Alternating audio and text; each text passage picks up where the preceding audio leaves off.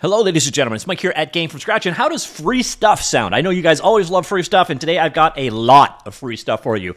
I'm talking like 850,000 free 3D models. And if you want to grab them, it's very simple. All you have to do is enter the Objaverse. Now, I'm not really keen on that name, but it is available at Objaverse, so that's Objaverse.allenai.org. Now, that Allen AI is the Paul Allen Institute for Artificial Intelligence. We'll get back to that in just a minute. If the name Paul Allen doesn't ring a bell to you, he was the co-founder of Microsoft that wasn't named Bill Gates. He is a billionaire, and one of the ways he wants to spend his money is on artificial intelligence projects, and that led us to the Objaverse. Now, us as game developers, we don't really care what this is for, but this is ultimately for training AI. It's a bunch of recognizable 3D models, I think scraped from a variety of sources on the web, put together and correlated in one spot. So you see here, there is now a search engine for it, which is definitely an improvement from earlier on. And you can see here, you got a ton of 3D models available. And you can see here who created them. There's ratings for them, votes, and so on.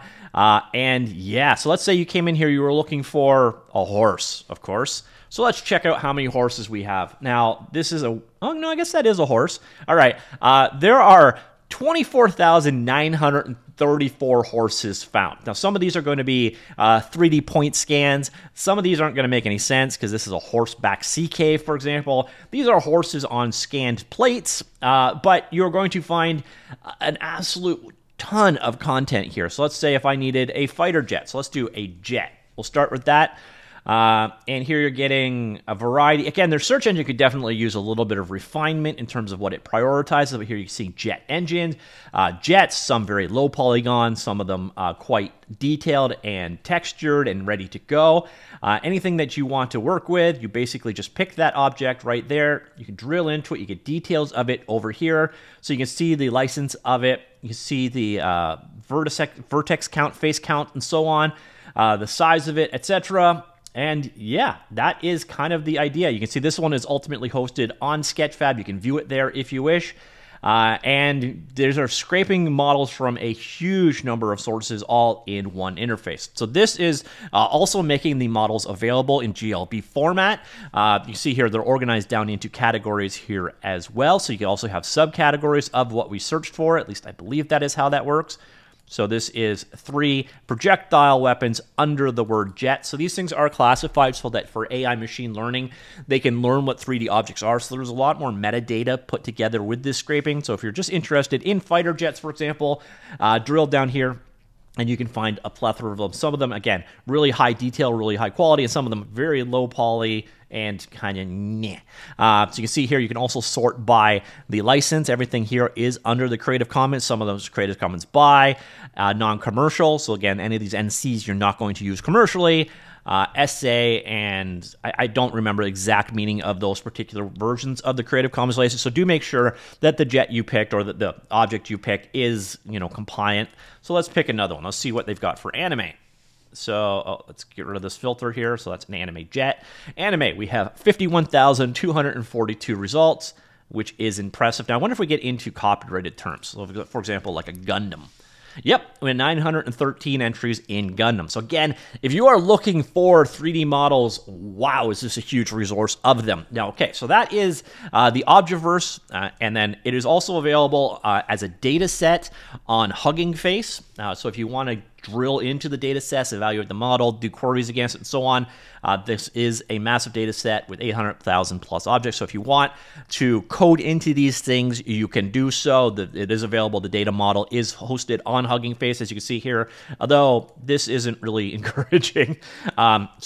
Yeah, so giant data model, a bunch of 3D objects that you can work with. Again, it was designed and intended for teaching computers how to, learn what 3D objects are. But screw that. We can also use these in video games. So if you are looking for a just gigantic collection of models in one spot, they are here. Now, again, you saw the one was linked off Sketchfab, for example. These are from a variety of different locations. In terms of breakdown by license, you're going to see that 7,201,000 of these, so the vast majority, are the CC by Creative Commons by license. You're going to want to make sure that you oblige or abide by the rules of it. But it's generally a very permissive license in terms of what you can do, although you will have to give credit in that aspect. So you will have to put it in your credits or put it somewhere. So keep track that you are using someone's work in this particular case. So whichever one you use, make sure that you are aware of the license that it is under, but everything here is Creative Commons, and the only ones you're going to want to be aware of realistically are these two, because those are both non-commercial licenses. And again, giant database of objects. And the other thing you're going to find, and if you really want to drill through here, there's a whole bunch of these. So this is the data set itself. So you can see here all these GLB folders, and there's like 5,000 plus of these. Each one of these is 3D models. So if you come in here, drill into it, you're going to see this is actually one of the 3D models in the scene. So the raw GLBs are actually available inside of this data set. Now, another thing you're going to see, and you're going to see this quite a bit, since this is all made available, you're going to see pop-ups like this kind of site, Asset OV. This is obviously hooking into the data set for from this. So the Objaverse data set, you're going to see, because it's completely exposed, you're going to see all kinds of sites that pop up and use it. Now, that's not necessarily a bad thing. They can do a good job of it, potentially, and make a better user interface, more exciting. You may want to just work with this, but this huge data set is going to make all of these things available for us.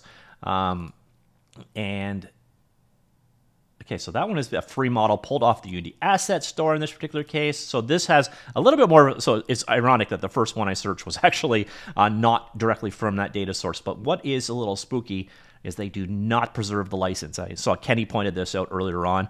If this is your site, you definitely want to make sure that the actual license that these models are under are displayed as part of it. Now, this thing does have some nice features in that it's got showing only animated. So Asset OV is another option. It's going to obviously use the same data set and a couple of others, because I think Asset OV says that it's got something like 1 million objects as opposed to 850,000. So it's pulling 150,000 from other sources, such as what you saw there, the Unity Asset Store. Again, my complaint with this one is that you're not actually seeing the license for the assets, and that's a little tricky and something that should be rectified. So, and then again, this one I keep getting Unity assets, so let's try and get something that's not from Unity. All right, pick this one. Author, yeah. So here, this is off Sketchfab. That is the source for it, which again, that is probably going to be coming back from the Objaverse sources here. But it is not listing the license here. It does have the author and the original person's name here, but it does not actually contribute, doesn't show the ongoing license here. And that is a bit of a no-no. So if you're interested, the person who put this giant data set together, so they didn't create the models. They basically just organized it into a data set and made it available for us in this handy form. And that API, again, is going to lead to a number of people creating stuff like this, the Asset OV, but the people behind this were the Allen Institute for AI for the Common Good. This was Paul Allen's thing, and they just introduced the Objaverse. So if you want to learn more about why they did this, there is a TechCrunch article. I don't really care why they did it. I just care that it is a single resource for like 850,000 plus 3D models under the Creative Commons license. Again, 750,000 of those you can definitely use in your own project. You just have to give attribution in it. And then keep in mind, again, we do have this Asset OV built on top of it, which is kind of a cleaner, more polished interface, which goes to even more sources than just the Objaverse sources. It's just, unfortunately, they're not necessarily preserving the license, making these a little bit trickier to use legally in your game. So hopefully the Asset OV guys fix that, and we're going to see more sites like this pop up in the future, because that is the exact kind of thing that this is going to facilitate with the Objaverse. So that is it, ladies and gentlemen. 800,000 plus objects, or with the Asset OV, over 1 million 3D objects all in one single spot. Again, these are things that you probably had access to before. You just had a lesser experience in searching for them and finding them, correlating them, and so on. So definitely a neat thing. And if you want to incorporate this kind of thing into your own engine, the APIs should make that doable. So you could make an object browser for something like say the Godot engine that plugs in and using this functionality as well, which is kind of a cool thing for the future. So let me know what you think of the Objaverse, and I shall talk to you all later. Goodbye.